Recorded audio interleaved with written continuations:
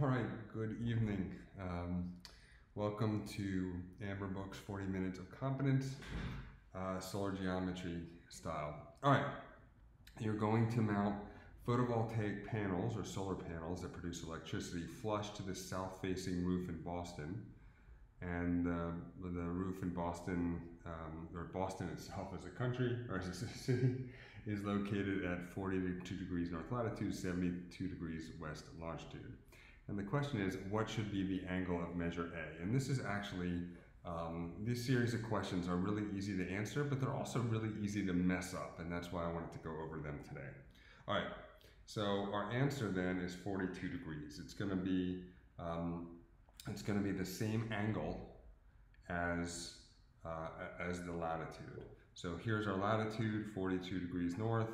Assuming this is facing south, that this way is south, our angle A is going to be 42 degrees. If it was in Florida, it would be 28 degrees. If it was in Philly, it would be 38 degrees.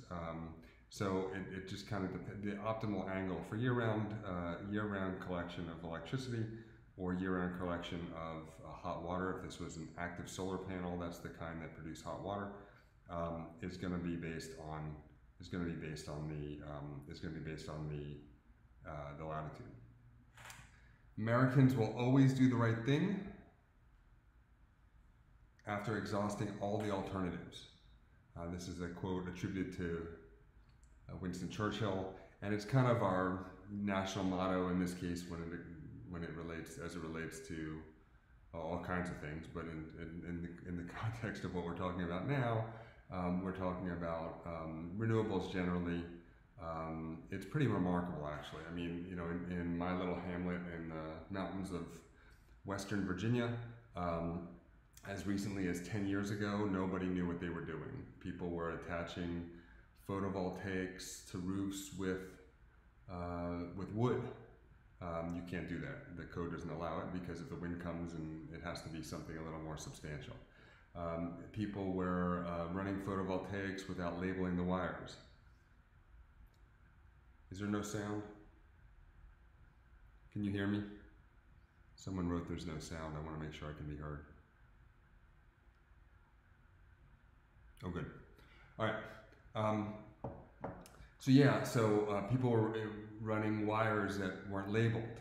You're not allowed to do that. And inspectors were approving it because the inspectors didn't know what to do either. People were using photovoltaic panels that were imported from countries that maybe don't have the same standards as us, and they weren't UL certified. And so, you know, you might put, I don't know, $50,000 worth of panels up, but they're not UL certified. You have to eat the cost as a solar installer. And then a few things started to happen. The stimulus package from the last recession, that a lot of that went to solar installations. They called them shovel-ready projects, and a lot of them were solar projects. And so there was a huge amount of money and kind of people at once doing it. So a lot more people got into the solar installation game. Number two, community colleges started offering solar installer classes and courses and majors and degrees and certificates. That was a big deal. And number three, and most importantly, is the price just came down. So it just keeps coming down. So maybe 10 years ago it was $12 a watt installed. Now it's $2.91 a watt installed. And that just keeps happening. And so the power in your area might cost this much and solar might cost this much. No one's going solar. The power in your area costs this much and solar costs this much. No one's going solar. But it's a tipping point thing. Once the cost of solar is actually cheaper than the cost of not solar, then you're going to see a tipping point. And we're going to see that pretty soon. Right now it's 1.8% of the US electricity production is solar, which doesn't sound like a lot, but 10 years ago, I think the total renewables was 1%, and now the total renewables is about 17%. So, and Virginia, where I live, just passed a law with some bite to it that actually has some penalties, and it says that all power generation has to be renewable or at least low carbon or no carbon free by 2050. Maybe renewable, I'm not sure. I've actually, as an environmentalist, I've definitely come around to nuclear. The risk of nuclear is a rounding error compared to the penalty from climate change or atmosphere cancer. All right, so now we're going to do this on your own. So take a screenshot or a phone photo, but because when I put you in breakout rooms, you're not going to be able to see this. But you're going to mount photovoltaic panels, solar panels that produce electricity, flush to the south-facing roof in Boston, 42 degrees north latitude. Same question pretty much. But now we're asking, what is the measure B? So this angle from the horizontal to the normal of the roof, what is that angle? If you have B, which is this angle from normal to the horizon, and you have A, which is the angle from the horizon to the roof, and we were to take B and bring it down here, and we were to take A and bring it over here, we could have a straight line going all the way across, and we know that straight line is 180 degrees all the way around. And C, the kind of distance from here to here, winds up being 90 degrees, which means that A plus B is 90 degrees.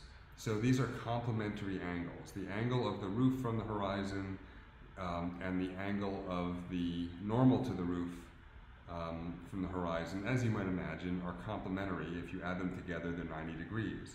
Well, we know that A is 42 degrees because we learned it last time. So if A is 42 degrees and B is 90, then going to be 90 minus 42 degrees because A plus B is 90, and that's going to be equal to 48 degrees. So that's what that angle is. All right, our next one, and please don't be shy. If you're the person who needs more caffeine midday, you can do the talking. Our next question, you're going to mount photovoltaic panels, and this time you're going to mount them again in Boston, but this time you wish to optimize for summer performance, and we're asking for the angle of measure A. So for summer performance, we're asking for the angle of measure A. All right, the first question you might have had is, why would you ever want to optimize for summer? Why would you want to optimize for summer? Well, perhaps this is like an off-the-grid summer vacation house, and summer is the only time we wish to charge the batteries. Or perhaps Boston is cloudy in the winter, so optimizing for summer collection kind of makes more sense.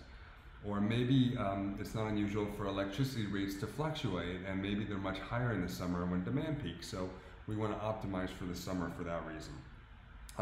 So what we're talking about now is we're talking about Tyler, if you could just confirm for me that you can hear me. We're talking about something that's going to be flatter. It's going to be flatter. So if we want to optimize for summer, you know the sun is high in the summer, and you know the sun is kind of low in the winter. And so for optimizing for summer, we're going to assume that the sun is high. And so our answer is going to be, we're going to take our 42 degrees, which we would need for the latitude, and we're going to flatten it by 15 degrees. And we wind up with 27 degrees. So essentially, if we wanted to optimize by summer, we take the latitude and we subtract by 15 degrees. So for optimizing for year-round, for the spring and fall solstice, like around now, we want the latitude. And same with when we factor in summer and winter. So summer is high, winter is low. This angle is the latitude in degrees. If we're optimizing for winter, we're going to do the latitude plus 15 degrees. So we're going to make it steeper because the sun is lower in the sky. And of course, these are all south-facing in the northern hemisphere. And if this is for summer, when the sun is higher, we're going to make the solar photovoltaic panel flatter. We're going to make it flatter. All right, this is our next one. I think it's our last one until we get into a few other things. So here, and again, you may want to take a screenshot just to refresh your memory. But you're going to mount photovoltaic panels or solar panels that produce electricity, and you're going to mount them flush to the south-facing roof in Boston. And now you wish to optimize for winter performance, and I'm asking for the angle B. So I'm asking for the angle of the normal perpendicular to the roof relative to the horizontal. I'm asking for that angle, and I'm optimizing for winter performance. All right. So now it's just a combination of the two things we learned before, three things. One is that if you're optimizing for year-round performance, the angle A is going to be the latitude. Two, if we're optimizing for winter performance, we're going to subtract, we're going to add 15 degrees to make it steeper to angle A. And lastly, if we're going to figure out angle B, we know that 90 minus angle A is going to be B. So what we want to do is we say, okay, A is 42 degrees, that's our latitude, plus 15 degrees, that's to optimize for winter, and that's going to give us 57 degrees, so that's going to be pretty steep. It's going to be pretty steep. And then we want 90 minus 57 to figure out angle B, because that 57 is based on angle A. And so 90 minus 57 is equal to 33 degrees. So angle B is going to be 33 degrees. All right, so now for next week, what you're going to do is, and again, take a screenshot or take a phone photo, or you can wait till I send the email out. And if you don't get an email, you can get on our email list by emailing firms@amber-book.com. And what you're going to do is you're going to detail this parapet for rain control, air control, thermal control, and vapor control, and assume it's a mixed climate. So something like St. Louis, or Little Rock, or Lexington, Kentucky, or Washington, D.C., someplace that has cold winters and hot summers, and we want to provide rain control, air control, thermal control, and vapor control for this particular parapet. That's your assignment for next week. All right. Someone asked last time, say we're in a temperate climate, California coast, equal demand for cooling and heating days. What's more effective, geothermal or a trom wall? This was a question from last time. And to answer that, let's talk a little bit about what these three different spaces are. This is a direct gain space, and the direct gain space is really any south-facing window, but for it to work properly, we also need to insulate it pretty well, we have to air seal it pretty well, and we have to have some kind of a thermal mass element for it to work well, because the thermal mass is going to prevent it from overheating. Otherwise, what happens is, it's a cool day, maybe it's 40 or 50 degrees outside, but it's very sunny, and you've certainly been in situations where you've gotten in your car on a cool sunny day and the car itself is too hot and you have to open the window. And so we don't want that to happen. We don't want, on a sunny day, we don't want it to get so hot in the space that the air conditioning has to kick on or you have to open the window. We would like to capture that heat and kind of even it out. We don't want it to overheat when the sun's out and then be too cold a few minutes later when the sun goes behind a cloud. So we want to kind of even it out or temper it, so that the temperature doesn't do this. We want to kind of, smooth it out. And we'll do that with thermal mass, because thermal mass takes a while to heat up. Likewise, if we kind of say, okay, we're going to have an unconditioned space, which is a sun space, which is a type of indirect gain space. So now we're conditioning our space here. We're taking this idea of bringing the sun in, but we're not so worried about losing heat because it's an unconditioned space. And so if it overheats, it overheats. If it gets too cold, it gets too cold. But we're really interested in if this space does overheat, we're interested in that heat kind of working its way inward through this element of thermal mass, which acts as both a moderator and what's called a thermal lag to kind of delay it. So it kind of smooths out the spikes from overheating. But what we're most interested here is trom wall. It was invented by Felix Trom. I've seen it written, it was invented in 1966. I saw it written yesterday that it was invented in the late 50s. But anyhow, in the late 50s or mid 60s or somewhere between them, this French guy Felix Trom, invented this idea. And the idea is that we're going to have glass and we're going to have some kind of thermal mass, and we're going to heat up and we're going to paint that thermal mass black so it absorbs as much as possible. And we're going to heat up the thermal mass, and the thermal mass will then bring the heat inward. And the reason you've seen a trom wall a lot in your life, but never in person unless you happen to visit like, you know, a national park in Utah, the reason is because it's stupid, frankly. It's never really caught on for a reason. And I mean, so the advantage of the trom wall is more of the mass sees the sun, sees the glass, and that's good. But in general, you have all the heat loss at night through the glass without any of the benefit of the daylight and view that you would get in a direct gain space. So generally, we just don't see that many trom walls because they're frankly not that effective. Now, are they not effective anywhere? No, I mean, if you have a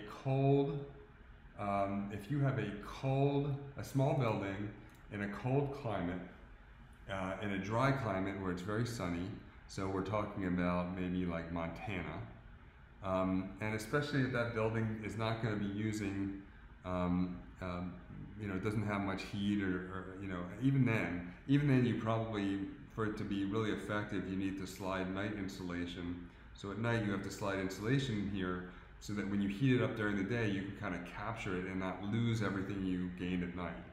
So it's really only for skin-dominated buildings in cold, dry climates that are that aren't going to be using a lot of, you know, heating or something. So it's not a great solution.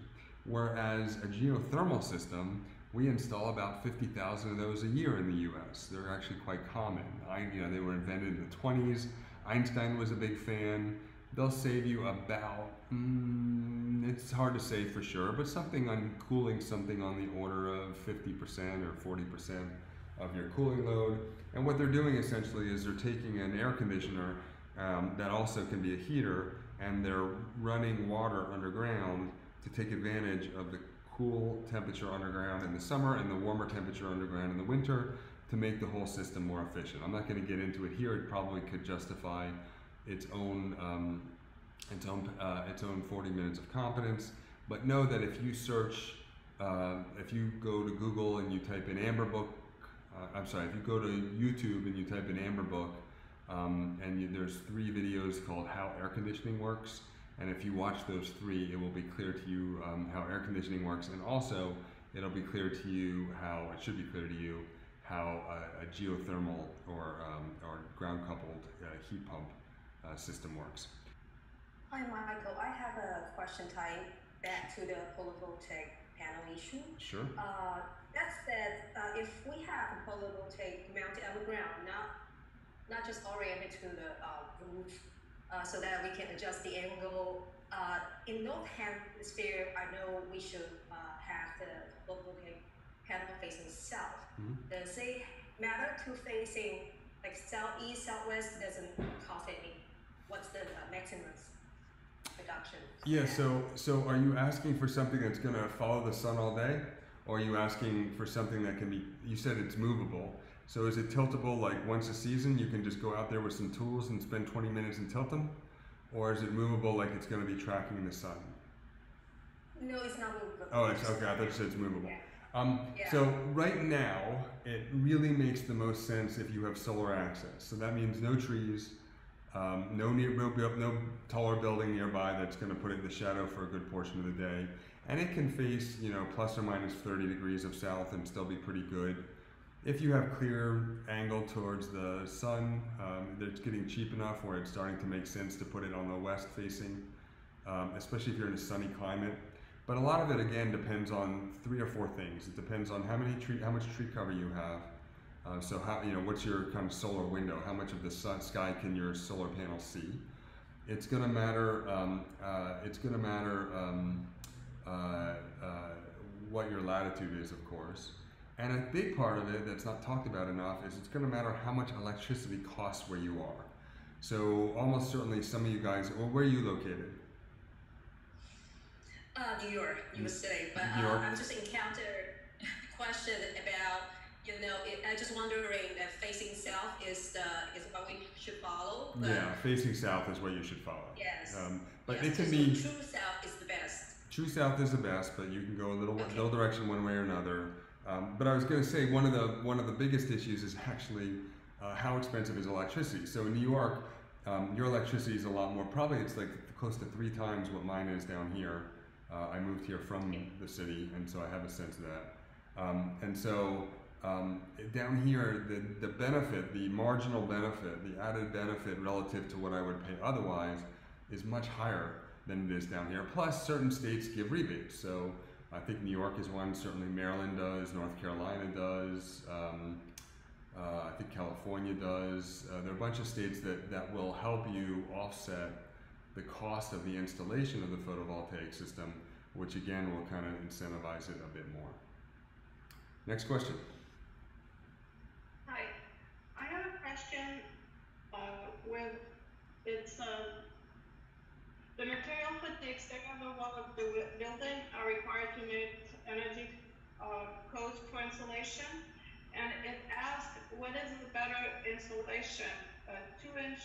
Can you hear me well? I can. So it asked for Okay. what's the best. I didn't hear the first part, but I heard what insulation value. I heard the second part. What's the best insulation? I didn't hear the first part. I couldn't understand it. But which material selection has the best insulation value? Okay. And it gives 4 choices: 2 inches of stone with a K value of 30, 1 inch of stucco with a K value of 9.7, 4 inch of brick with a K value of 8.4, or 8 inches of concrete with a K value of 10. And I don't understand the response they're giving. Yeah. So the K value is the conductivity. So the conductivity is on a per inch thick situation. So the first thing you have to do. So you said 2 inches. Let me go through that again. Well, first of all, I want to confirm this is not a question you saw on the exam. This is something you saw in someone else's. No, it's on a black speck. Perfect. Okay. All right. So 2 inches of, well, the first one is, the K value of the first one is what? 2 inches of stone is 30. Okay, and the second one, the K value is? Stone was 9.7. The next one was 8.4. Mm-hmm. And then the next one was 10. Okay. And it was 2 inches of something, and how many inches thick of the 9.7? And it's 1 inch for the second one. Mm-hmm. The next one is 4 inches. Mm-hmm. And the next one is 8 inches. Okay. So we want to get this to a point where where we can make an R value out of it. So K is called conductivity. And so what we want to do is we want to change that to resistivity. So conductivity, the higher the number, the better conductor it is. So K is conductivity, the higher the number, the better. But it's on a per inch basis. So if you have something like drywall, you know it's going to be about a ½ inch. Well, that's a bad example. If you have something like CMU, it's a composite. It's got air and it's got concrete. And if you double the thickness, it's not going to double the insulative value. But if you have something like concrete or mineral wool or any kind of insulation, anything that's homogeneous all the way through, if you double the thickness, it's going to double the amount of insulation. And honestly, we don't know how thick our concrete's going to be. You know, it wouldn't be worth it to make a table that has 1 inch thick concrete, 2 inch thick concrete, 3 inch thick concrete, and so forth. We just need to figure out what the resistivity is per inch. So to figure out the resistivity, it's 1 over K is the resistivity. So first, right now it's in a situation where the higher the number, the more the faster heat will move through it. We want to change it, take the inverse of that, so that the higher the number, the better the insulator. So we can take the first one, 1 over 30, is going to be like, well, let's just do it properly. It's going to be like 0.3, but, or 0.03. 0.03. Yeah, so that has a resistivity equal to 0.03.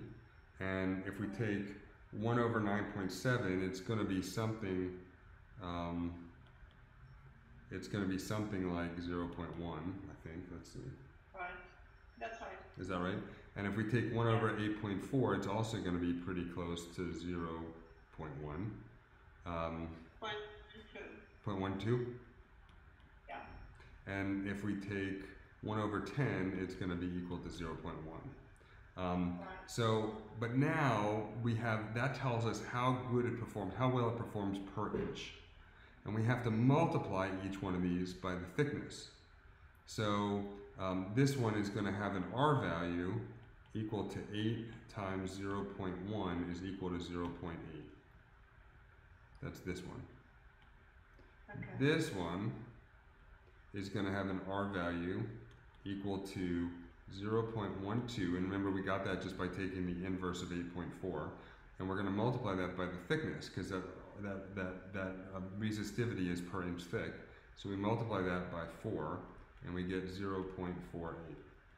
So we already see that the R value of the last one is better than the second to last one. Let's look at the next one.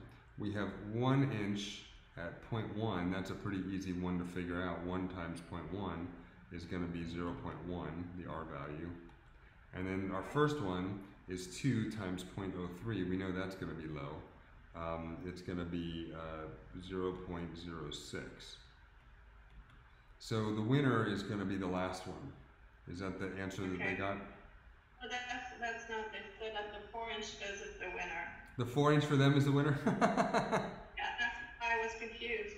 Okay, that may be a typo on their part. Okay. That may be a typo on their part. Last time I asked for new sign-off suggestions. Someone said good night and be safe. I thought that was pretty good. Someone said be safe, get licensed. I thought that was pretty good, but I don't like be safe because it seems very COVID-y, and I feel like once COVID's over, that's not going to be too relevant. It's going to just make me sound like a nagging person. So I'm going to do good night, get licensed. So this is my first sign-off on what will hopefully be thousands of them. Good night and get licensed.